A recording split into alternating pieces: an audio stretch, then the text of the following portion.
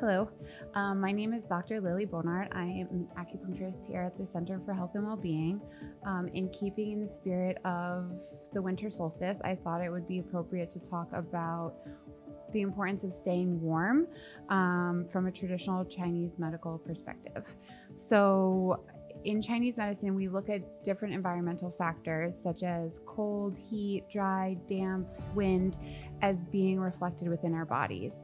In the summer, when it's warm, we're moving around, we're more active, it's warmer outside. This allows for more circulation and just optimal well-being.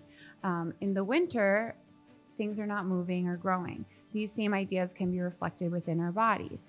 So when there is internal cold, our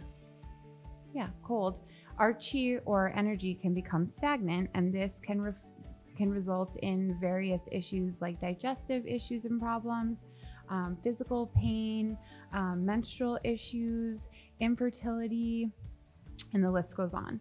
So when patients come in with any one of these things, we often think of internal cold as being part of the root and warming up the body to alleviate the issue. From a Chinese medical perspective, there are certain organ systems that like to be warm, the kidneys and the digestive organs in particular. So let's think of the kidneys as sort of like the burner under a pot. When we feed our body good nutrients through food and drink, the kidneys help to steam up these nutrients and send it out to our bodies and our cells for growth and repair, for healing.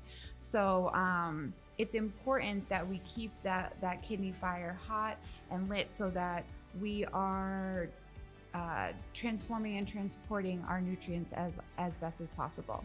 So I often recommend to patients that they use a heating pad on their low back to support their kidneys and their adrenals, also on the abdomen to support that digestive fire. We can focus on warming up our diet to help support our digestive flame. We can do this by eating warmer foods such as soups, stews, cutting back on colder foods like smoothies, juices, raw foods such as salads. If we are eating those things, we can warm them up by having a ginger tea or warm water with lemon following the consumption of those foods. We could also cook things like cauliflower or beets and add them into our smoothies to help warm up the therapeutic nature of the smoothie. Warm baths with Epsom salts are always great. And keeping your socks on all the time is super important, especially for women and especially for women who are trying to get pregnant and or struggling with menstrual issues.